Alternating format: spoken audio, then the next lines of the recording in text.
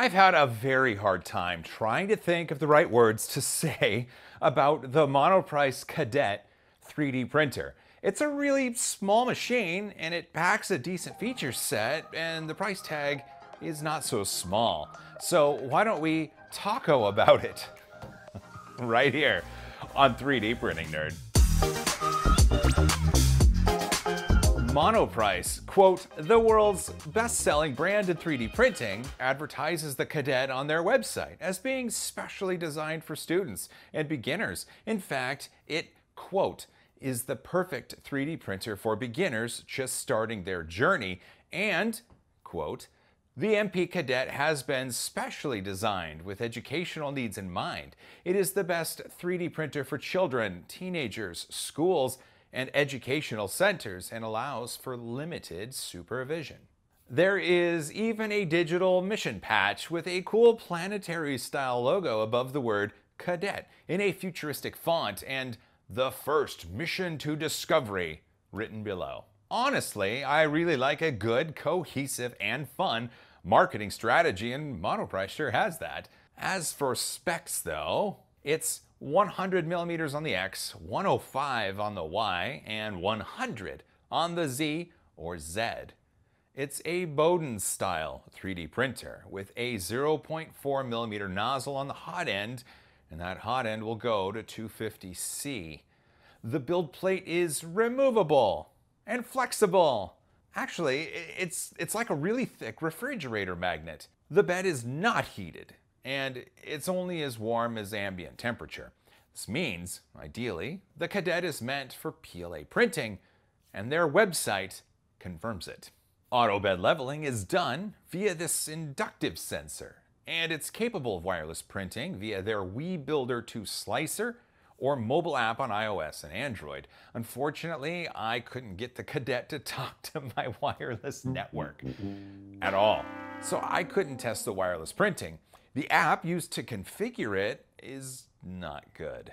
It feels like it's incomplete, almost like a software developer was programming really hard and got to 80% of where they needed to be, and then they stepped away from the keyboard and they did this, and they said, it's good enough. It has a spool holder on the side capable of holding smaller spools or sample coils of filament.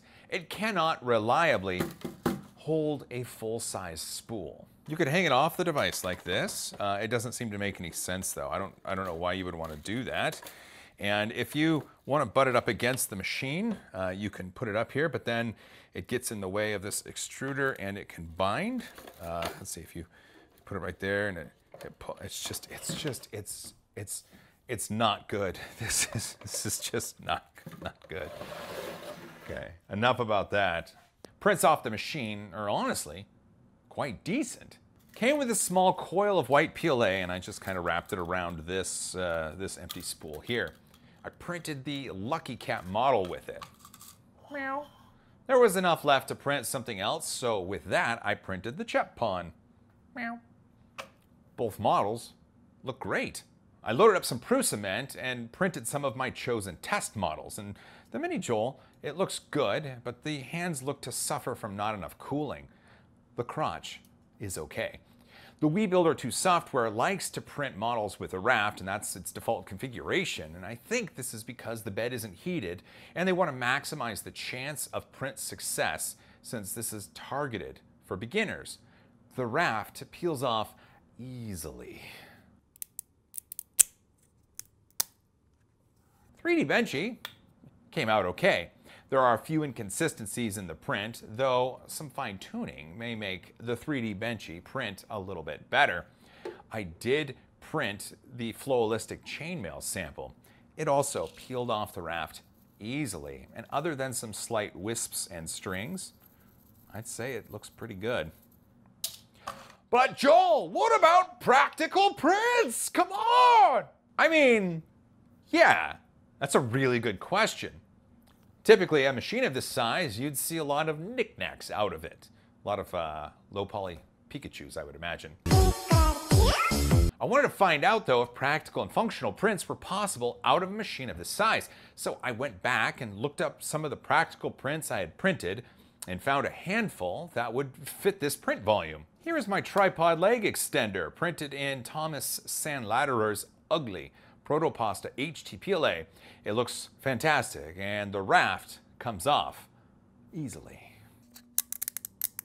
My WRX shift knob, printed in Airy One marble PLA, and the raft comes off easily. Finally, my drawer pulls. You remember these? For this workbench right here. They were printed in Airy One marble PLA. With these that printed up right though, I could print 3 at a time on the machine. Well, that's decent. I know it's just a few, but we know practical and functional prints are something this machine can produce, so long as PLA can be the material that you use. Lastly, I had an idea. The print dimensions are officially 100 by 105 by 100, and I thought, what if I could print using the whole volume? I set out to do that by sizing a cube to the build dimensions, and then I set 0 infill in the slicer, and then I turned off the raft. What happened? The printer did okay, right up until it didn't. It was able to bridge the top of the cube, but the default ending G code moved the hot nozzle into the print. Right? No. It knocked it off the build plate when it did that.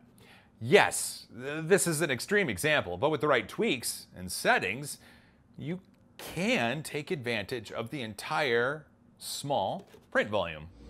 Wow. That is the full size of the build volume.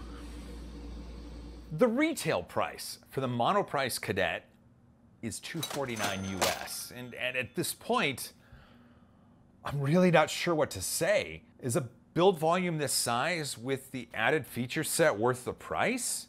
The Toy Box 3D printer has a slightly higher price point, but it comes with a curated library of models to print and a much easier online setup. I think my main worry is that smaller machines such as this are great for students and beginners, but I can see most users outgrowing the build volume rather quickly. So maybe something like this isn't good for home use, but has a place within classrooms? Honestly, I'd love to hear your thoughts on where a printer like this fits into the ecosystem, if at all. Well, look, you've made it this far, and if you did, you're awesome. A big thanks for everybody that came by. Monoprice sent the Cadet in for review, and I was not compensated in any way for my opinions on the machine.